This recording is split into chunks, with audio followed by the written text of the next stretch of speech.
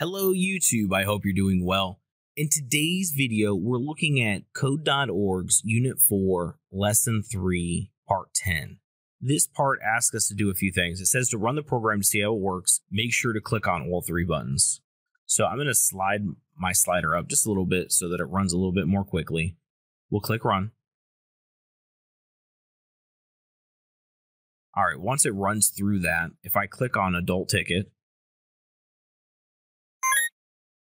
it goes ahead and puts the price of $12.50 and it adds one ticket to the counter. If I click on Child Ticket, nothing happens. And if I click on Senior Ticket, same thing, nothing happens.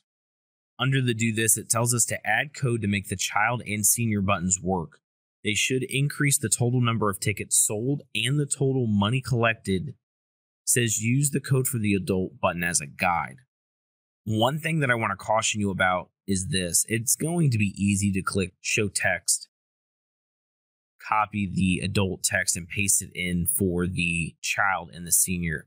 I want to encourage you not to do that. That's going to end up robbing you from this experience, and it won't aid you in learning this part of the unit. When you're coding your actual program, feel free to do that. It makes sense.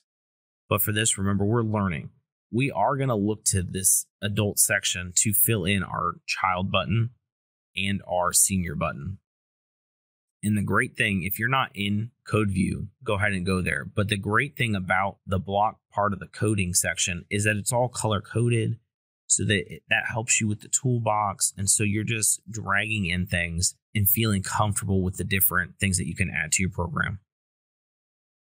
The first thing that I see under the adult button is I see two different comments. I want to encourage you to add that. That's good practice for when you're coding. That way, if somebody else needs to look over your code or you come back to your code at a future date, it'll help you remember what's going on. And you can find that under the function part of the toolbox. So let's go ahead and add that. And we'll add a second one because we know we're going to do this. We'll just look at the child button first.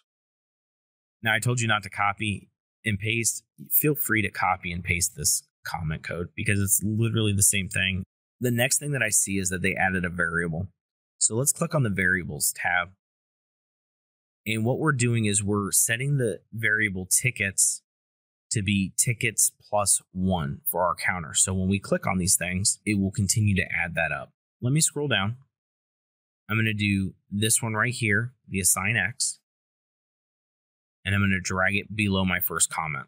For my first part, the X section, I want to go ahead and add the word tickets because we're going to use this variable up here. Remember, it starts at 0 and we're going to add to it.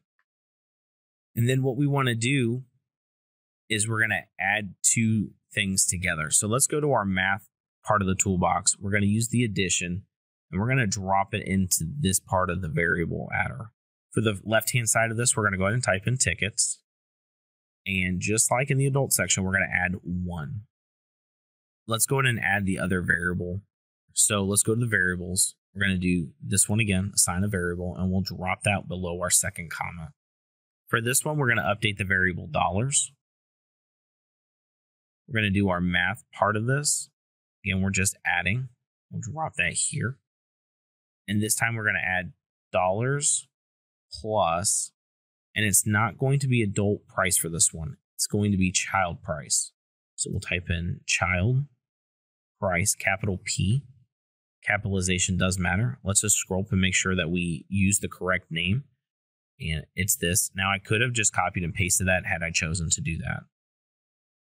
And that looks good. So as we're continuing to copy from the one above, we see that we have two things that we need to do. We need to add two different set properties, and our play sound is already there. So let's go back to the UI controls.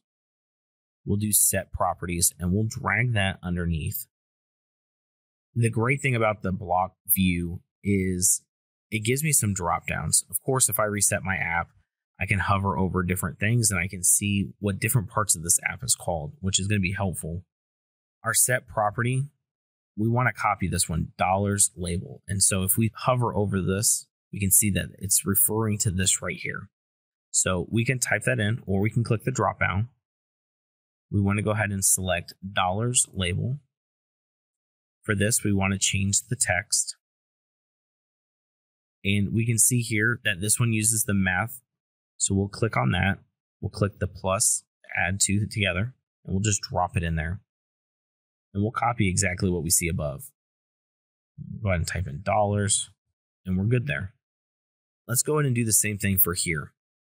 Set property is what we need, so let's go back to the UI controls. We'll click and drag that down. This one's the ticket label, so it's this one right here that we're affecting. We're changing the text. We need to add the math operator for plus.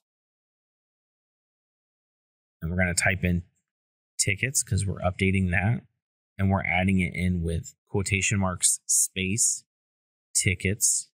And then don't forget to add your other quotation mark at the end. And let's see if this works. Let's go ahead and click run. Let's go ahead and click child ticket. And it works. It brought in the $8.50 for the child, and it went ahead and it added to the counter one ticket. So now what we're going to do is we're going to do the same thing that we did here for the child ticket, and we're going to go ahead and do that for the senior button. I'm not going to comment over this next section. I'm just going to speed through it so you can see me work on it.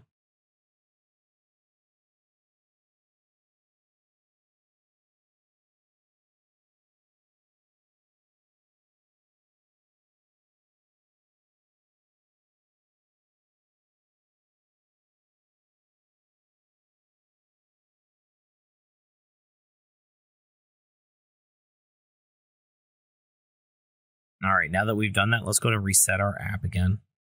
We'll click run. And this time we'll test our senior ticket. And when I did that, we can see that there's an error. And I'm going to leave this in the video just so you can see even teachers make mistakes. So we can see here I misspelled dollars. Again, this is not on purpose. This is just me mistyping. Let's go ahead and try it again now that I've updated that.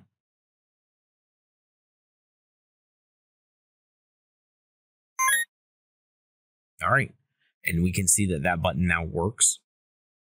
Before you hit finish to submit this, I want to encourage you that if you use this video to walk you through this, that you reset this part of the lesson through the version history and go back and try and recreate this without any help of my own.